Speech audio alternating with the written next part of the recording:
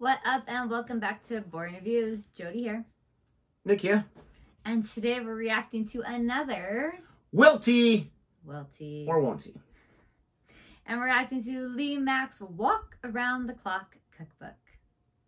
That makes me think of that song. Not Walk Around the Clock, but Dance Around the Clock? I don't know. The Happy Days song. I think it's Happy. Anyways, off track there. We are excited for this because WILTY never undelivers, if that makes sense. Super excited to see what's going on. I have no idea about, I know what a walk is, W-O-K, but no idea what this is going to be about, so I'm excited. Did he write his own cookbook? We're going to find out. If you like our reaction anyway, please don't forget to like, subscribe, and hit that notification bell so you can be aware of our next uploaded video. Oh my. Here she goes. Don't even say. Having recently got into Eastern cuisine, this Christmas sees the launch of my new cookbook. Recently, so you write the book? Lee Mack's Walk Around the Clock.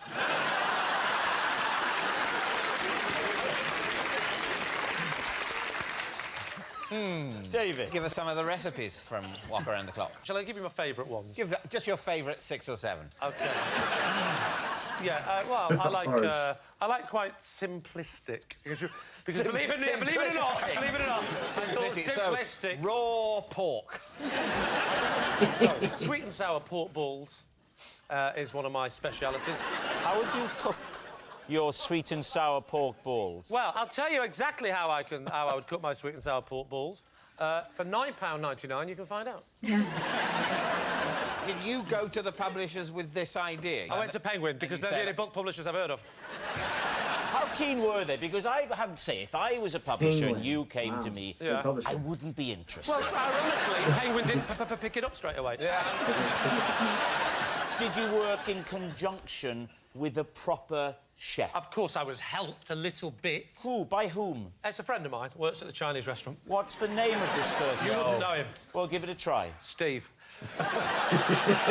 Steve Jenkins.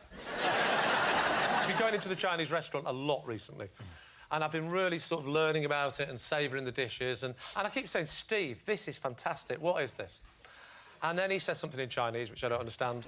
And then I said... Steve Jenkins is Chinese. He was adopted when he was a kid. Taken to China. But he was an English baby, yeah. This is a true story. They took Steve Jenkins. They adopted him. Even though he was a baby, he was known as Steve. Then he was called Baby Steve. So this Chinese couple adopt baby Stephen. He's got his full name. He's got Steve Jenkins. They don't change his name. But they couldn't change his name, could they? They used to call him Steve Jenkins. Well, he's clearly an English baby. They knew he was going to grow up looking Western. Was he the only Steve Jenkins in his school?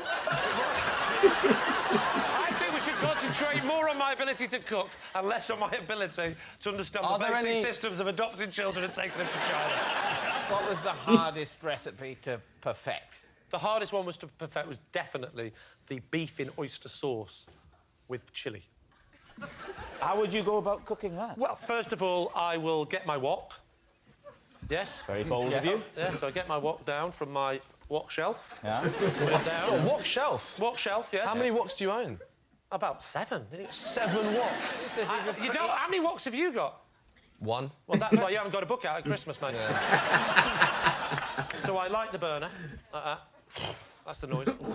And I heat the oil, put the oil down. Peanut oil, actually. Don't use olive oil, peanut oil. So put the peanut oil Sounds round. delicious. The trick with the wok is not to put the oil at the bottom of the pan. It's to dribble it round the edge. You know the way you same way you do a toilet duck? Yeah. All the way around the edge and watch it slightly go down. And the publisher said, probably don't use that analogy. So, put it around the edge. Let it all sink down to the bottom like that, yeah? Give it a good spinning round. This is peanut oil, even though an increasing number of people in Britain are allergic to absolutely peanuts. Doesn't bother you? No, I make it very clear to those people on the front of the book. I say, if you have a peanut allergy, you are not welcome. I'll do that. Throw it in. You flash fry it. I'm there. sauce. Then you're throwing in 3 or 4 different ingredients, depends which, but there's different versions of it. But I'm going to go with the one with lots of greens. You've got lots of broccoli, you've got lots of carrots, you've got lots of a few sesame seeds. You're throwing it in. The thing is to feel the pan, feel it, become the pan, become one with the pan. You flick it up like that, stir it round. That's when you add the sauce. That's when you've got to add the sauce, the oyster sauce. But it's homemade oyster sauce. How do you make homemade oyster sauce? I'll tell you exactly how you make homemade oyster sauce. You get some water from the tap, you soak your oysters in it. Yes, you do use oysters. You soak them for 4 weeks in water. So the water goes black. How does it go black? You get your squid ink. You squid ink it in. You mix it up. You then mash it down, in. Get it really liquidy. It's on the turn, but it's not gone off. You've got to get it just on the turn. You put it in, you whisk it around. It's not anymore because stop that. It's gone. It's simmering away like that. It all settles down and you pour it onto the pan like that. £9.99. The book's yours.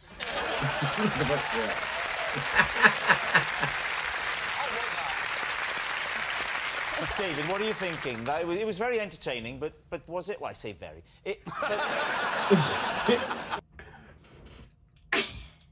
Oh my gosh, this one is... It seems so obviously a lie. Right? That it could be true. Because you have to believe that, I mean, no offense to him. You have celebrities all the time writing books that they have no business doing. You know, they don't really write any of these, put their name on it. I get it. Yeah. So I guess that's possible. The way he's describing it, it sounds like he knows nothing about cooking whatsoever, which he probably doesn't. Doesn't mean he can't have a cookbook. The 7 walks is ridiculous. There's just so much about it that's ridiculous. But unfortunately, I gotta say true. Because I could believe that a celebrity could have a cookbook. Okay, then I'm gonna say false. Oh, you think it's a lie? Ooh. Was it true? No, it wasn't true. No. Do you need a little time to discuss this with your team? No, I know.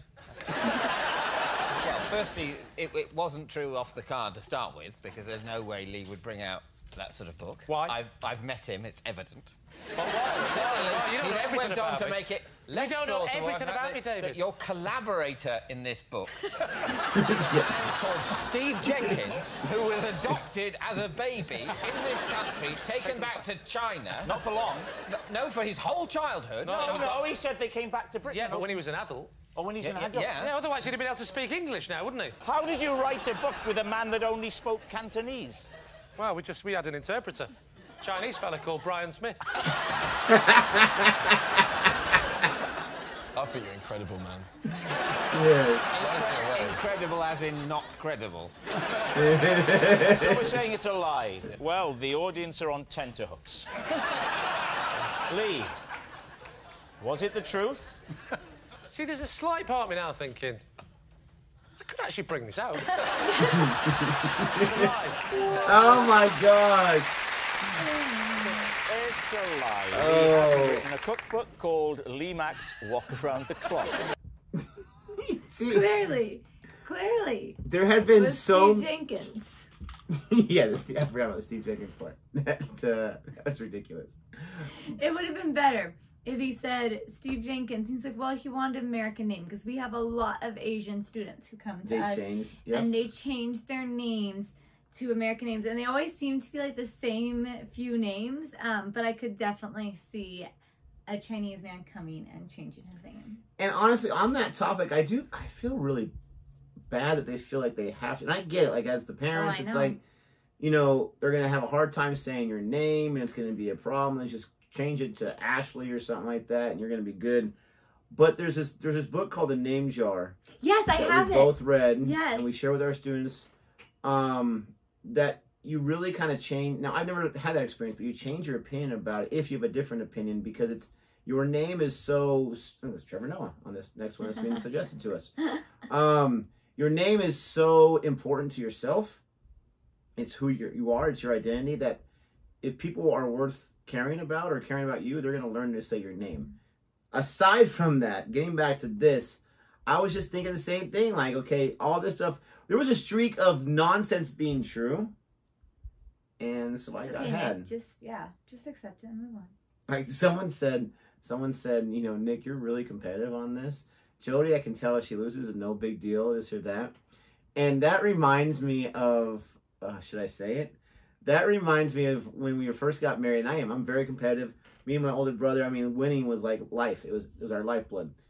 And when we were first getting married, or before we got married, or whatever, around that time, she had said she's not that competitive. You know, Nick, you're really competitive. She's not that competitive. No. I don't know if it's because being around me for 16 years. Not that competitive. Oh my gosh. Not. You don't see the beast unleash. Not that competitive. Okay. But I did appreciate that comment because absolutely I'm competitive. I can own that 100%. But I'm mad that I was wrong. I'm sorry. Why did you say lie? Oh, I totally thought the whole thing was fabricated, but I also responded against you. Way. But it just seemed like a mess, a hot mess. You're gonna really let oysters sit in your sink water for 4 weeks? But my question is, if he's trying to convince them, why would he say he spoke to me in Chinese? Like, why add that part? Because they were on board. He's making it up, and he doesn't have it fully planned out. Absolutely not. Thank you so much for watching our reaction to this. If you liked it, please don't forget to like and subscribe. And until next time. Goodbye.